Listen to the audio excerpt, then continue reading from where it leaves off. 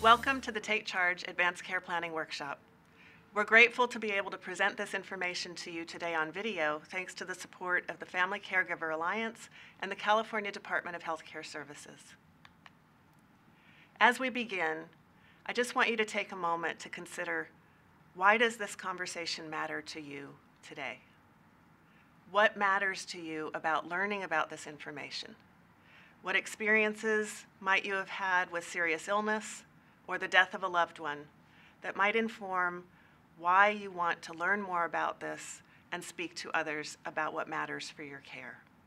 Because knowing these things as a starting point, as we go through this content, will make it more relevant for you and will make it more possible for you to communicate why this is so important to you when you come to talk with others. I'm Matthiesen, the Chief Strategy Officer with Mission Hospice and Home Care, one of the original and still not-for-profit hospices in Northern California. I've been teaching advanced care planning and end-of-life issues for over 20 years, from sacred dying to sudden death and organ donation. And I'm proud to work with a hospice that considers this education so important to the care of what matters most for our patients and community. I'll be joined in this session training with you with Christina Irving from the Family Caregiver Alliance. Christina is a licensed clinical social worker and has worked with families for many years in the San Francisco Bay Area, from supporting their information and access to care through their coordination of care. And with Gwen from Seniors at Home. Gwen has a master's in gerontology and has been teaching palliative care and working with geriatric patients for decades. Between us all, we have different perspectives on the reason and the support and the needs for taking charge of this area of your life, and we look forward to sharing this information with you. The goals of our teaching to help you understand the need to take charge of your advanced care planning in 4 simple steps. To help you identify some of the things that matter most to you for your future care. To learn some of the myths and facts that are important to understanding the language used in medicine and in end-of-life care planning. To help you come up with some strategies of ways that you can start this conversation with your family, with your friends, and with your healthcare professionals. And finally, we hope this information helps you actually complete the documents required to communicate to the systems and your healthcare team what matters most to you. In order to support this information, we have online resources for you, which you'll see on the slide, at www.missionhospice.org/take charge. You'll find the Take Charge toolkit there, which will go through the 4 steps in this workshop, a sample of the California Advanced Healthcare Directive, a physician order for life-sustaining treatment, and the Conversation Starter Kit. All of these documents will be referenced in this course, and it will be useful for you to go to the website and download those, or make sure that someone does that for you.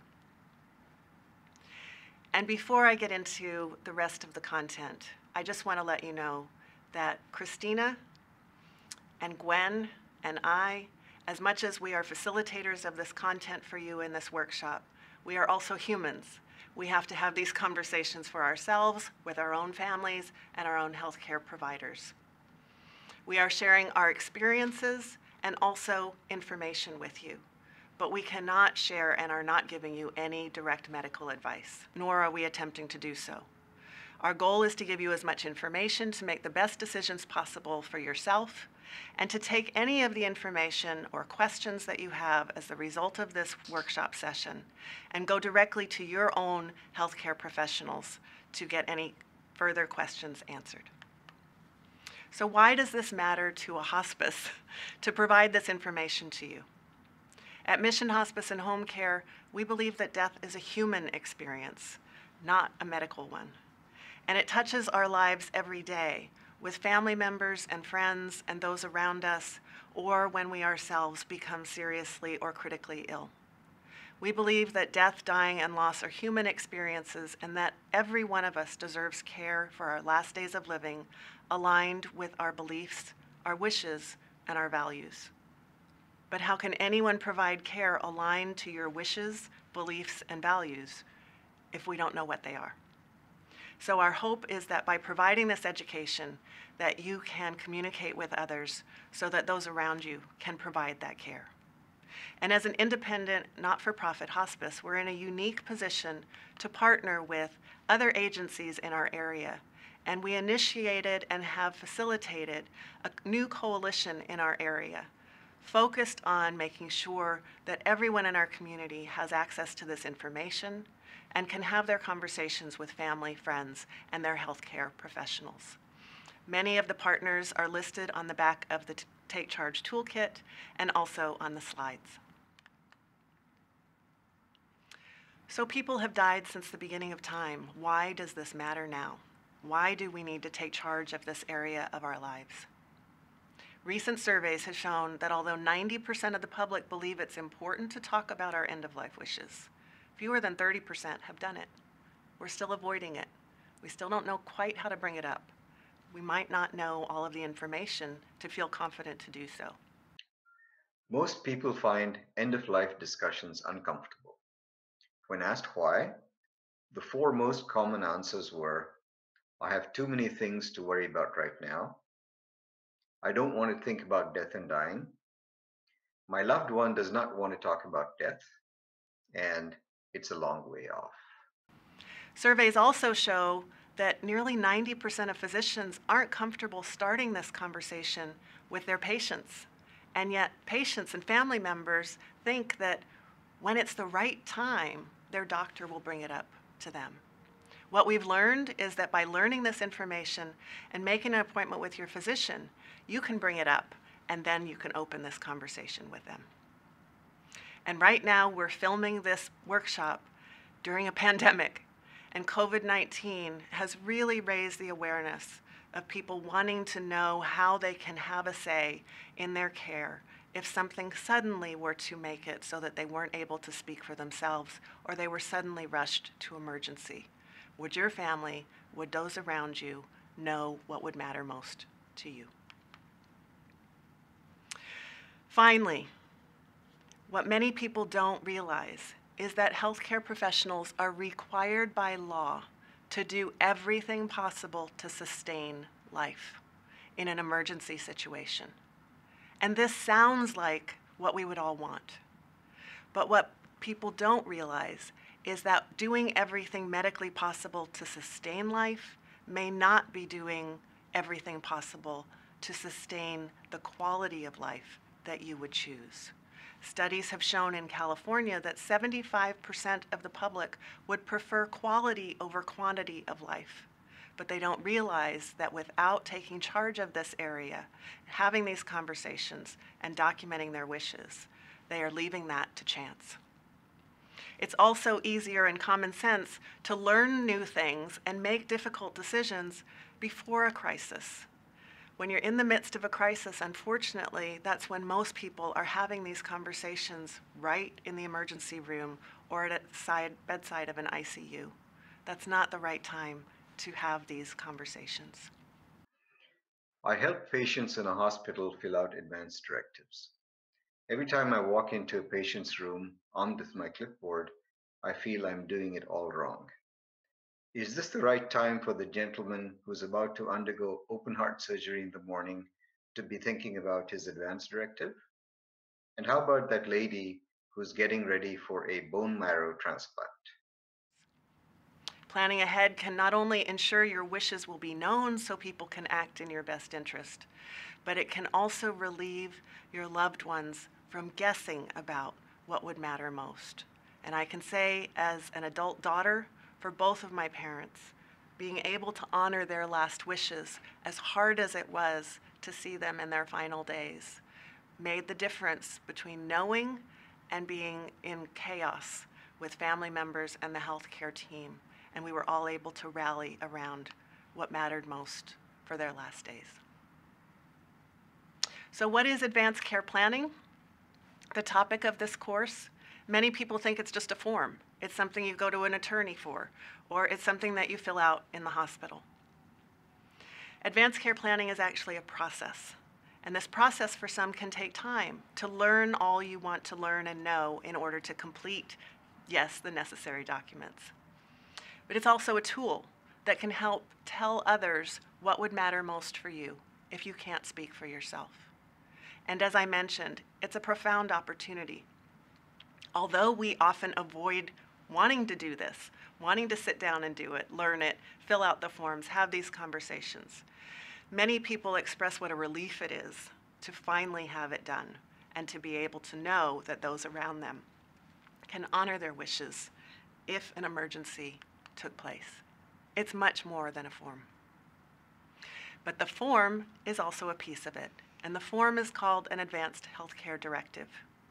The Advanced Healthcare Directive is the written document after the process, as part of the conversations, the written document that systems need in order to legally designate who you would like to speak for yourself and also give guidance as to the kind of care that you would or wouldn't choose for your own care. And if you haven't learned enough already from this as to why it's important to you, why do you need one? Anyone 18 years of age or older actually should have a completed Advanced Healthcare Directive. And the reason is that at the 18 years of age, you're legally an adult. And the healthcare system, by law, cannot share your medical information with another adult once you are of legal age. So designating who you would like to speak for yourself in case of an accident or emergency, even as an 18-year-old, is important to do. Now, your choices and your decisions might be very different if you're 18 years of age or if you're 80. And this document and process can change over time. But the key is that you have something in place in case of emergency. It's the only way that you can really ensure your wishes will be known for those in a potential position to support what matters most for your care. And the key to understand about this is that the only time this will be used is if you cannot speak for yourself. Many people are concerned if they put something in writing or if they speak to their doctor about this, it will shift their care from that moment on. That is absolutely not the case. So long as you can speak for yourself, your healthcare decisions are yours. The advanced care planning and advanced directives are truly like an umbrella in case of emergency, but it's one that more of us than we think will actually one day need. So the 4 simple steps in the Take Charge process that we will share with you. Step 1, think about what matters most to you. Step 2, talk about your wishes with your family, friends, and healthcare providers. Step 3, choose your healthcare agent, the person or people that you would choose to make decisions if you were not able to speak for yourself. And finally, the documents. Write it down and make sure those plans are shared with those in a position to support your care. So let's start with step 1. Think about what matters most to you and what kind of care you would want for yourself if you were unable to speak for yourself. This is the first step because we can't make medical decisions or choices unless we know what's most important to us. So we want to start here. How would you define quality of life for you? What do you value about your life? So take a moment and think about this statement. What makes life worth living for me? Most people would assume that those around us, our family, our friends, would know our answers to these questions, but that's not always true. So we really want to make sure that we start with what's important to us, because this varies from person to person. And if we want care that aligns with our values and our wishes, then we need to know what our values and our wishes are. We determine quality of life for ourselves. It's not the same for any 2 people. And so the things that we want to think about when we're determining what's important to us and what quality of life means to us might include our past experiences with serious illness or with death. If you saw a close family member or a friend die or experience a serious illness, what went well and what didn't go so well, that's probably going to shape how you think about what means the most to you and what's important if you were facing a serious illness or death. Your spiritual or religious beliefs are also going to play a big part of this. How you feel about your faith, your values, what sorts of religious practices you might want, and how your spiritual beliefs impact quality of life and value of life for you. That's going to make a difference also, as well as your culture. What are those practices that are most important to you? What are your experiences with healthcare? How do you want to be treated? What does your family value? And so along with that, what are your family dynamics? Who are the people that are most important to you? And when we talk in step 3 about choosing your healthcare agent, this is really going to come into play, because not every family is going to interact the same way, is going to make decisions in the same way. So when you're thinking about what's important to you, who's going to make decisions for you, and how you're going to make decisions, you want to think about, how is this going to impact my family? And that might mean your biological family, it might mean your family of choice and your friends, but those people that are really important to you and people that are a part of your life. And then think about any moral or ethical considerations that you have. How do you view end of life? How do you view healthcare decisions? All of those are going to play into, what do you consider important? And what values do you have? And sometimes this can be really hard to think about. So there are some great resources out there that can help us name some of these wishes and values that might be important to us. So what you're seeing right now are cards from a game called Go Wish. It was developed by the Coda Alliance. And basically you've got a deck of 36 cards that describe how people want to be treated, who they want with them, and what matters most to them if they were facing a serious illness or facing end of life. So some of the kind of wishes and values that you see named on the cards are to be free from pain, not being connected to machines, being kept clean, having my decisions honored, to be prayed for, or to die at home. So you can see how your religious beliefs might play into this, your choices of being around family, that might be part of this as well. But knowing what's important to you and what you value is going to help shape what sort of medical treatments or interventions you might want or not want. So if these cards feel like they're helpful for you to help shape and be able to name what's really important to you when you think about quality of life, you could access the cards, but you can also find them online at gowish.org. And so kind of like a game of solitaire, you can play the cards and see the full deck and all the different options, and then be able to decide, are these very important to you, maybe a little important, or not important, and shouldn't be included as the basis for making decisions.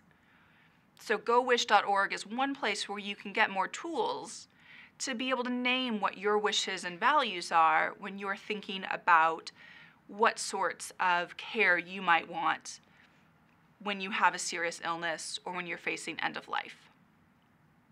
So as we're looking at how do we take these wishes and values and try and align them with different medical care, we need to have a better understanding of medical language so that we know how to make sure our wishes and our values align with any sorts of medical treatments or interventions.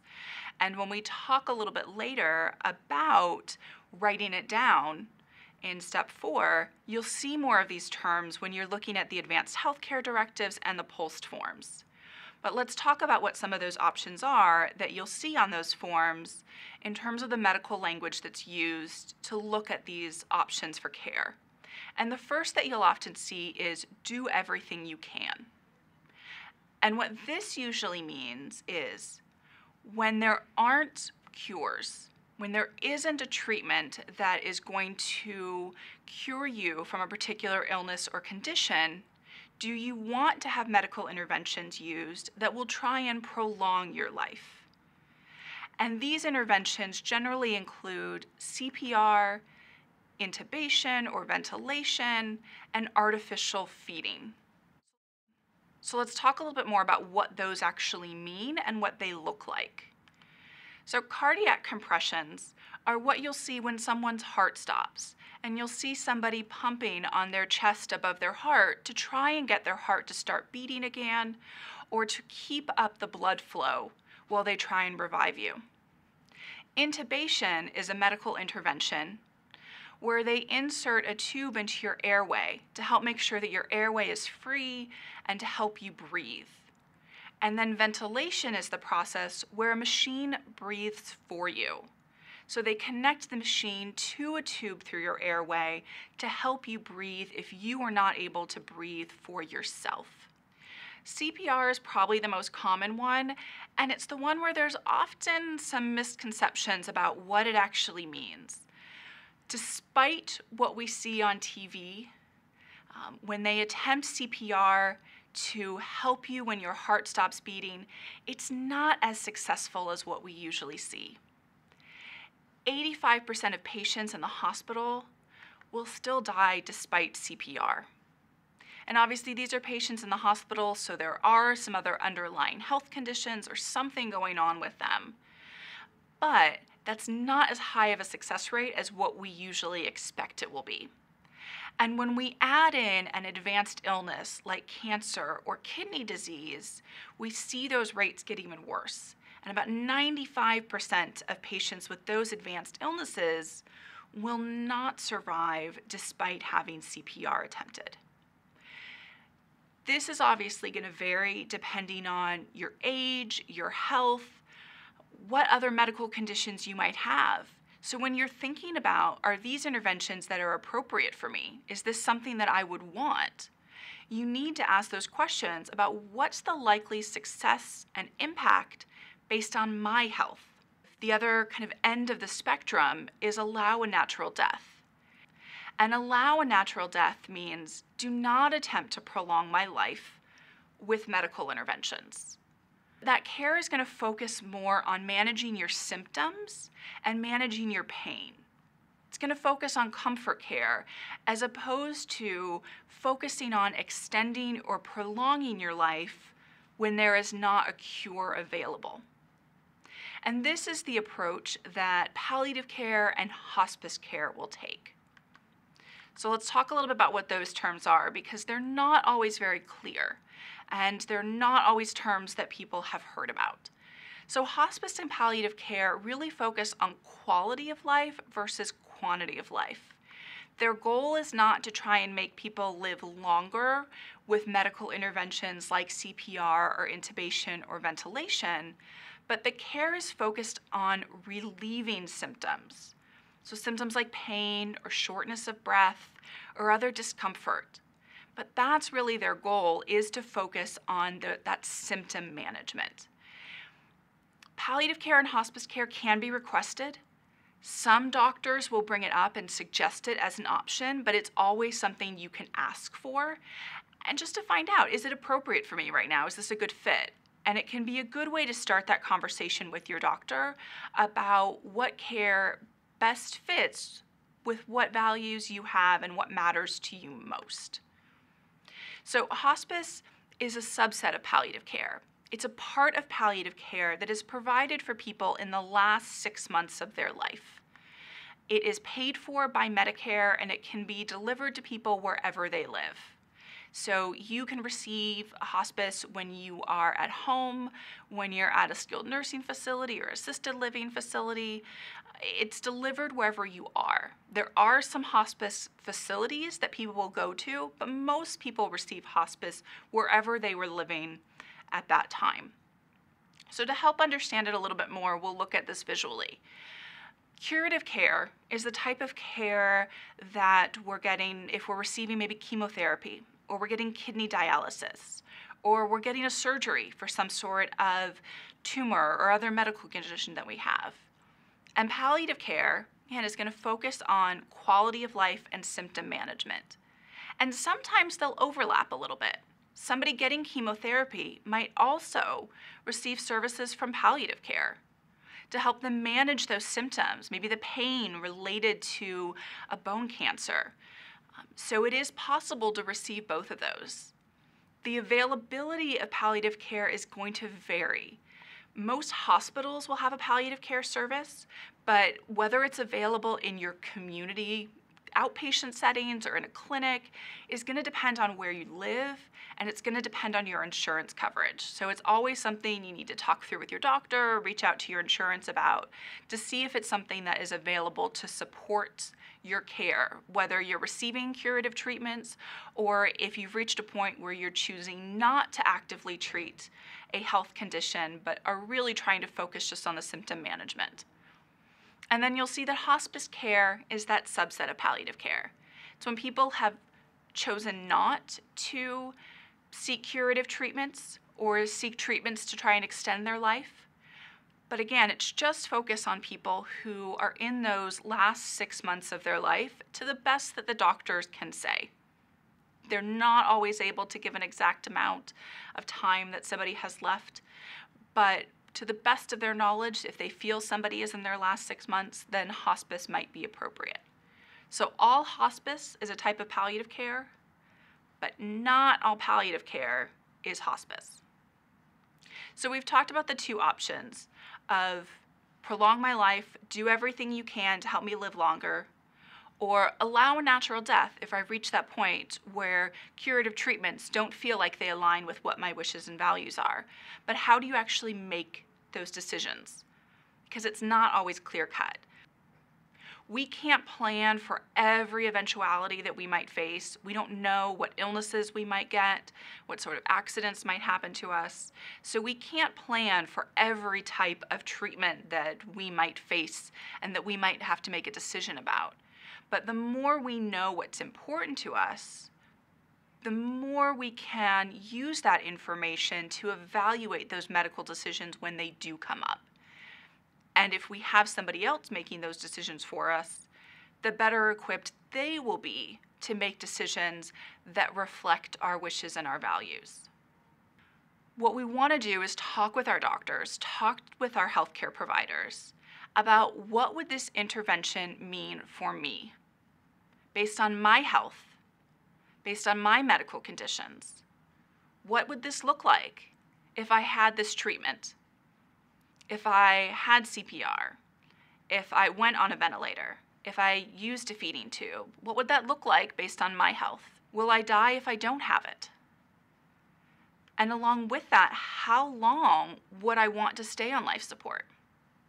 So if we think about patients maybe with ALS, who at a certain point are not able to breathe on their own and will need to go on a ventilator. For them, the answer is, if I didn't go on the ventilator, then I would die probably fairly soon. For somebody else with a condition where they go on a ventilator, the goal might be that they come off of it and are able to breathe on their own.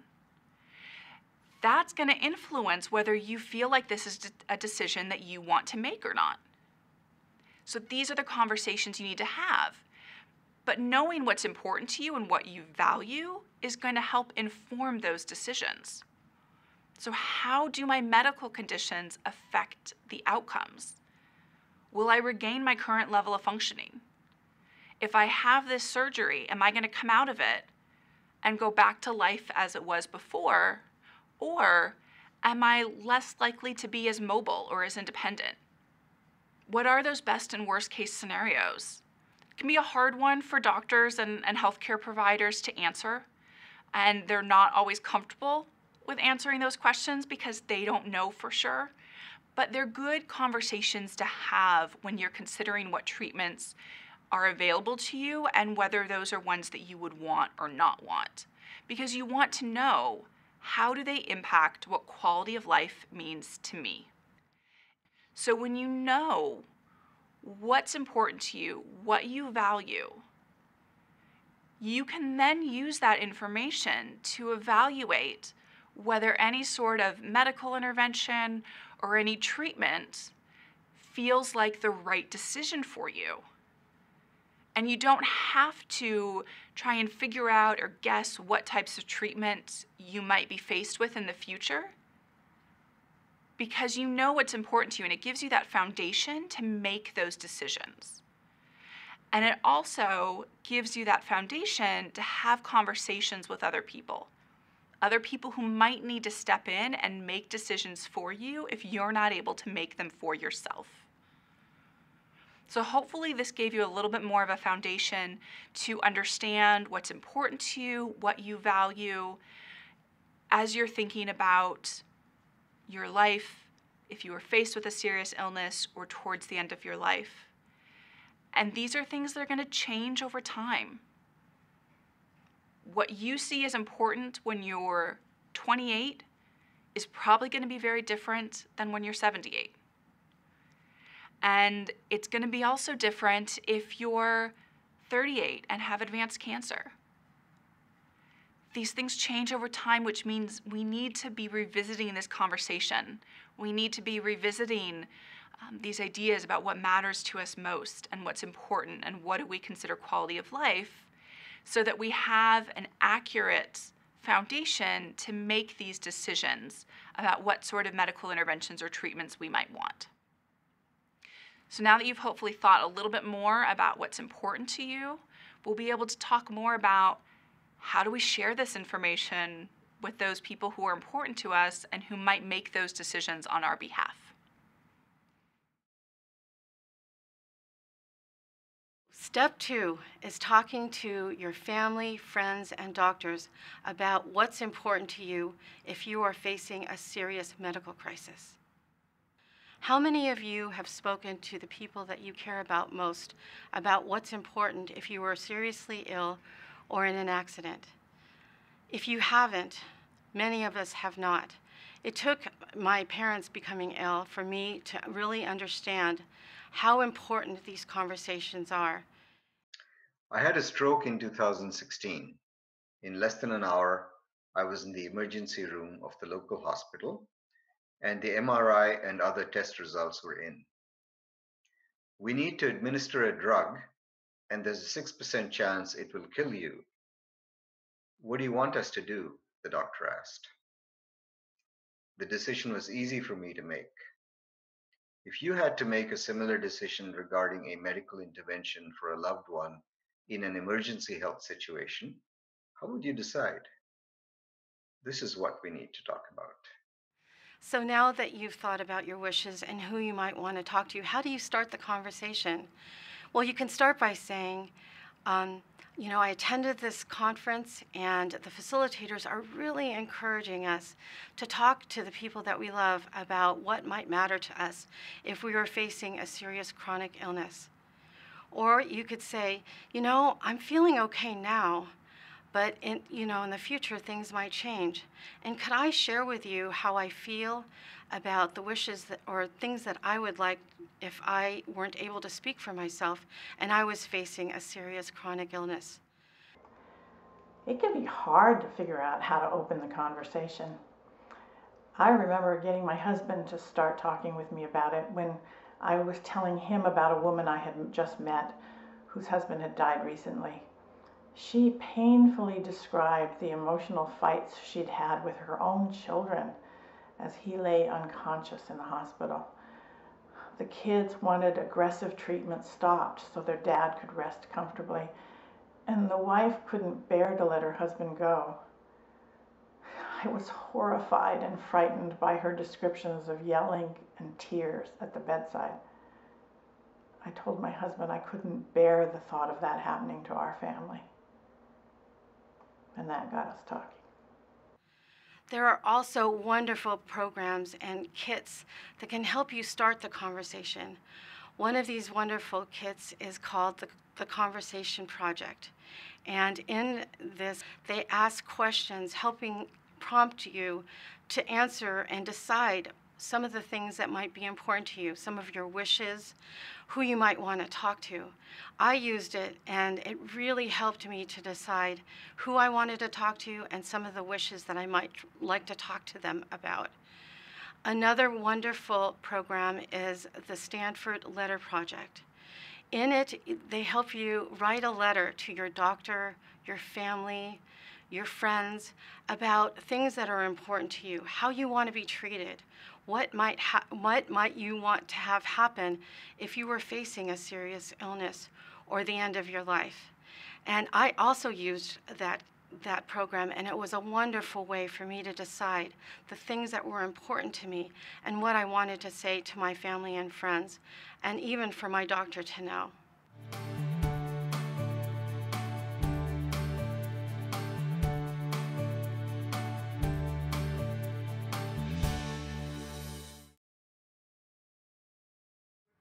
Step 3, choosing a healthcare agent, someone to speak for you if you are unable to. Choosing your healthcare agent. Your healthcare agent should be someone who knows your wishes and values, will respect your wishes even if they don't agree with them, and is a strong healthcare advocate for you who could speak to medical professionals about your conditions and your treatments and can be calm in a crisis.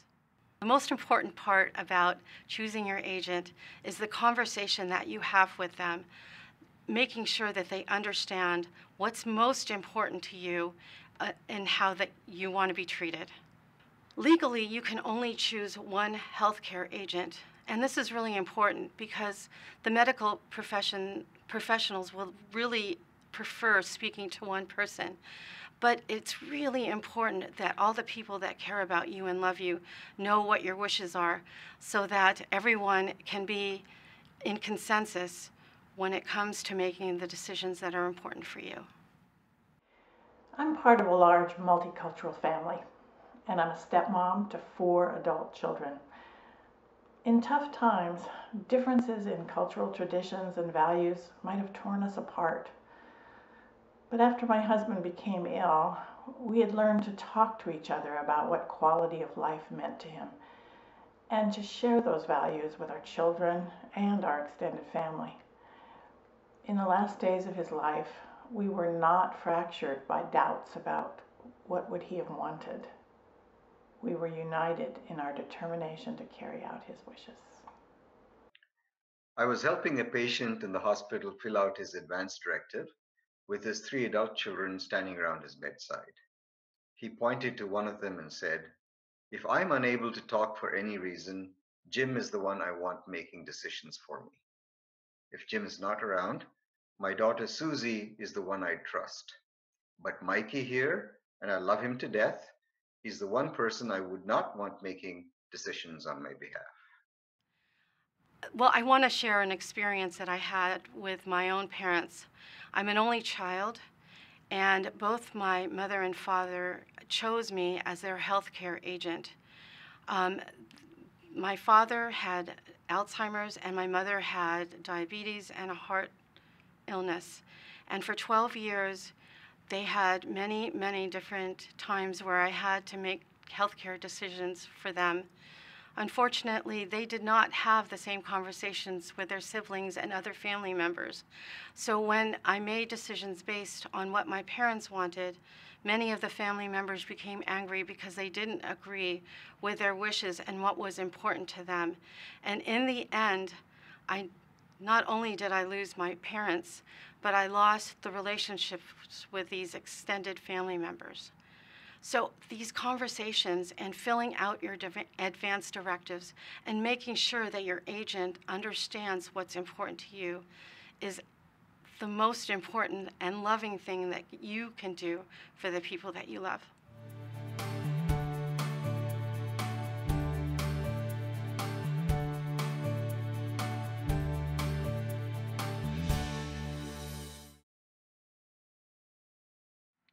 Step 4, write it down, document your decisions, and share your forms with your healthcare agent, your doctor, and your loved ones. So in step 4, I'm going to cover with you the documents and how to share them so that people that need to know will have the information that you've now taken the time to learn about and make decisions for yourself. The Advanced Healthcare Directive is the written document after the process as part of the conversations, the written document that systems need in order to legally designate who you would like to speak for yourself, and also give guidance as to the kind of care that you would or wouldn't choose for your own care. As you document your wishes, there are different forms available to you. The main form is called an Advanced Healthcare Directive. And it's important to know, if you're watching this video in California, or if you have family members out of state, or if you are living out of state, that these forms are state specific. So please make sure that whatever state you or a loved one are in, that you are using the appropriate form for your area. What I will cover here today is actually the key elements that are in any Advanced Healthcare Directive, but the specifics for your state would be important to capture. Having said that, there are multiple forms, which makes it very confusing for the public. In California alone and nationally, there are multiple versions of Advanced Healthcare Directives. You can find some online, you can find one on our website. The difference between these forms is actually the level of detail about your wishes and values. Some of the more personal information you might want to include. Some of them have more space for information about burial plans and things beyond your care at the end of life. The form you use is up to you. The legal aspects of the forms is what I will cover today. And just make sure that any form that you are using is actually a legal document in the state that you are in. So using the California Healthcare Directive as our base form for this session. Part 1 on your Advanced Healthcare Directive is the most important element of your Advanced Healthcare Directive. It is where you designate who your healthcare agent will be, who that person is that you chose in step 3. Who will make decisions on your behalf if you are unable to do so yourself. Your healthcare agent name, address, phone number, contact details is the first step in any healthcare directive. And this is the only legally binding aspect of your Advanced Healthcare Directive. It allows the healthcare teams to legally share medical information so that your healthcare agent can make decisions on your behalf in case you aren't able to speak for yourself. There's also a space on the form for 2 alternates. Legally, there is only one designee at a time that the healthcare teams can go to in case of emergency. But none of us knows what that timing might be of when we might need someone to be called upon. So it's highly recommended that you add 2 alternates. And just know that if the first is unable or unwilling for whatever reason at the time they would need to be called upon, the healthcare teams would then go to your second option and then your third. The second part on an Advanced Healthcare Directive, after you've named your healthcare agent, is the guidance that you would give the healthcare teams and your agent about what matters most for your care. At a very high level on the legal documents, there are 2 choices that align very much to what we shared in step 1 in the medical decision making. Do everything you can, regardless of the quality of life. Do everything you can to sustain life, and that's the direction, high level, that you would like to give medical teams. Or allow a natural death. Allow comfort care. Allow death to take its natural course. If you were in a situation where the medical teams felt that you were dying, or you were so seriously ill and unconscious that the likelihood of the burden versus the benefit of treatments would mean that you would most likely die within a short period of time. Those areas of guidance are there on your Advanced Healthcare Directive, and they're extremely broad. So there are details that you can add to that decision making in lines under Section 2 on your Healthcare Directive. And you can put as much detail as you would choose. You can attach forms from the things that you've learned in this workshop.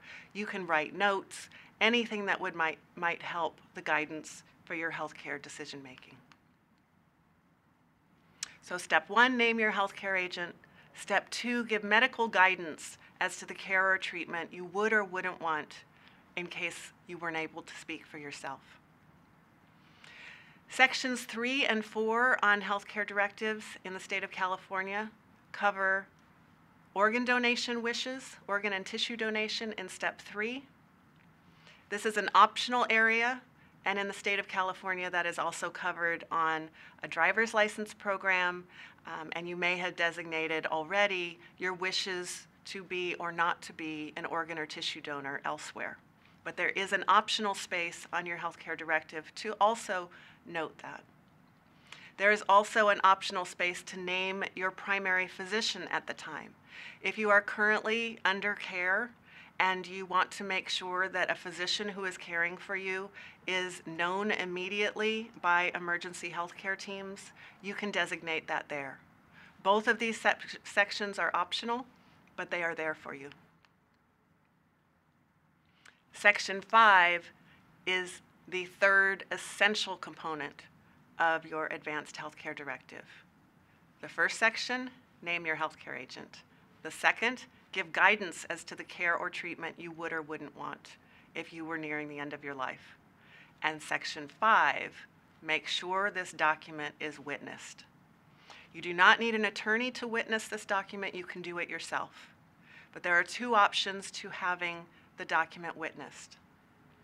One is having 2 witnesses witness your signature on the form. The witnesses are witnessing your signature, not the content of the form. So you want to make sure not to sign and complete your form unless you are in the presence of 2 witnesses. The other option is to have a notary witness your signature, and there's a place on the form to do that. And you can look up in your area if there are notaries who can either you can go to or they can come to you. For the 2 witness option, friends, neighbors, could even be an acquaintance, is just witnessing that you are actually signing the form. And in so doing, it's important to note that the witness cannot be anyone on your healthcare team, and the witness can also not be your healthcare agent, so that it's an independent source for witnessing your advanced directives. I have heard very sad stories about people who completed their advanced directives but never had them witnessed. And the legal aspect of naming your healthcare agent does not hold unless your document is witnessed. So make sure not to skip that step. So finally, what happens if you don't have an advanced healthcare directive? What happens is that doctors who may not know you will make healthcare decisions for you in case of emergency. And they are guided by laws and regulations to do everything they can to save life, sustain life for as long as possible, whether that is the quality of life you would choose or not. And secondly, doctors will have to refer to family members, anyone that they can find that may have known what your wishes were. But if your family members don't know, and if you haven't designated a healthcare agent, it can add to the chaos and uncertainty and real grief of people not knowing what you would have wanted. So ask yourself, in case of emergency, do people know what matters to me? And would they be able to honor and communicate my wishes? Now we've completed the basics of an advanced healthcare directive, and just to make it interesting, there is one more form. In the state of California, this is called a POLST form, a physician order for life-sustaining treatment. And it has a very significant yet different purpose from the advanced healthcare directive. As I mentioned, in the advanced healthcare directive, you are naming your healthcare agent, the person who can speak for you in case you are in the hospital and cannot speak for yourself. The advanced healthcare directive is guidance for hospital professionals, hospital personnel, from the emergency room onwards.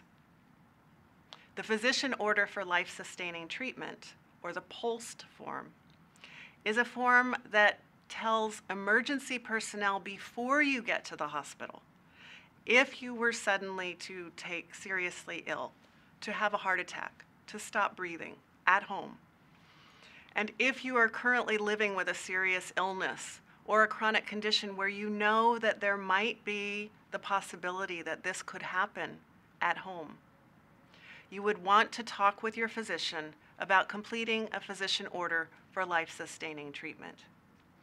This document, separate from the Advanced Healthcare Directive, must be completed by your physician. As it says in the name, it is a physician order. Your physician is placing an order for any emergency personnel, if they were to enter your home, to follow the physician's orders according to your wishes. This is a document and a conversation that you have specifically with your physician, and the form was developed specifically for those who are living with a serious or critical illness and want to make sure their wishes would be honored before they get to the hospital in case of emergency.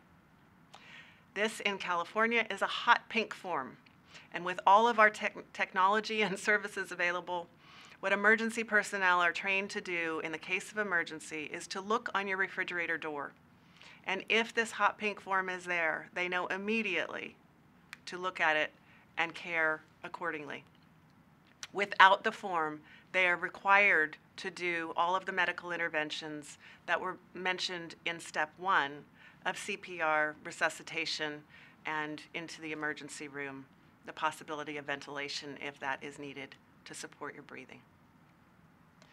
Again, the Advanced Directive and the POLST form are state-specific, and they may have different names. So please look in your own state to make sure that your Advanced Healthcare Directive and any physician orders for outside of the hospital can be completed and accessed by those who need it. And the last part of step 4, once you've written these things down, once you've completed the forms, you need to make sure that people know where they are. You need to make sure that people can access this information in case of emergency. Unfortunately, too often, we find out after someone who has died that their family members find a completed form in a file drawer. They'd never talked about it. They didn't know how to honor their wishes. Or they have completed an Advanced Healthcare Directive that's with an attorney, but it's not in their medical records. So ensuring and taking charge of this area of your life also means making sure that these forms are where they need to be. First, you want to share your plans. You want to talk with your healthcare agent to make sure that they know your decisions, and if they were faced with a physician and this form, that they would be able to understand what your thought processes were.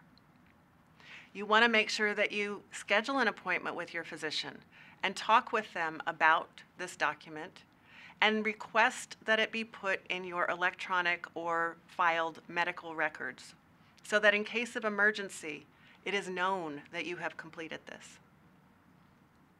In the Take Charge Toolkit, there are also tips on how you can talk to your doctor about this. And currently, in the United States, physicians are reimbursed specifically for having this conversation with you.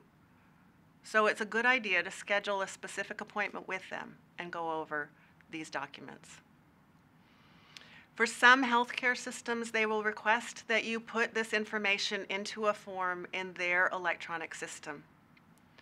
All of the information you will have compiled can be put into any format, but just make sure that if you have a system that requests this in their own form, that you do so in the format that they request. Finally, you want to make sure that family and friends, anyone who might be contacted or anyone who you have chosen to be part of your care support circle, if you were seriously ill, have this conversation with them. Let them know where your documents are. Let them know the things that matter most for your care and how they may or may not be able to be part of supporting what matters for your end-of-life care.